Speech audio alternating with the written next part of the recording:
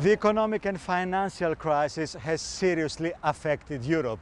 There has been a substantial slowdown in growth, and European enterprises are facing increasing financial difficulties, while households worry about their buying power. The prospects of social and economic recovery was the central theme of the European Ideas Network University, organized by the EPP Group here in Vienna. The social impact of the crisis and the prospects of economic recovery were at the top of the agenda of the European Ideas Network Roundtables. Professors of economics, sociologists, along with members of the European Parliament, discussed how to show solidarity with those who are affected by the crisis. They believe that a way to measure the success of a social model is its ability to get people onto work and to keep citizens out of poverty. All European countries injected billions of euros cash to stimulate their economies, increase the level of economic activity, and avoid high unemployment. As a result, European economy shows the first signs of gradual recovery, said European Commission's President José Manuel Barroso. We have approved the largest ever program of stimulus to the economy. I think that thanks to that we avoided free fall of the economy.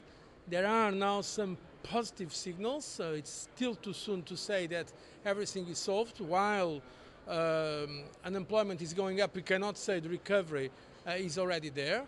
But I think what we have been doing has been very important for the short term and also for the medium term, with financial regulation and supervision, giving a real European dimension to that. So I think the European Union has been, generally speaking, working very well.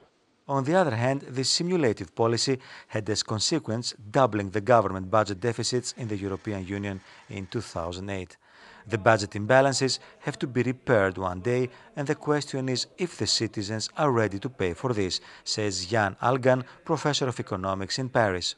The big problem will be the level of social capital and of trust in citizens in countries where people actually think that only the financial markets are responsible for this crisis, or think that, for instance, the parliament is corrupt and so on, will not be ready to pay higher taxes and to think that it is a common fate. So the key problem to be able to actually foster cooperation and ask people to finance this deficit will be precisely to show them that this cost has to be shared by everybody, and everybody is actually providing the same cost, even the top people in the banks as the workers. It will take time for the world economy to come to its pre-crisis level, underlined Barin Baran Bhattacharya, president of the Nehru University in New Delhi, India, and senior advisor of the Prime Minister.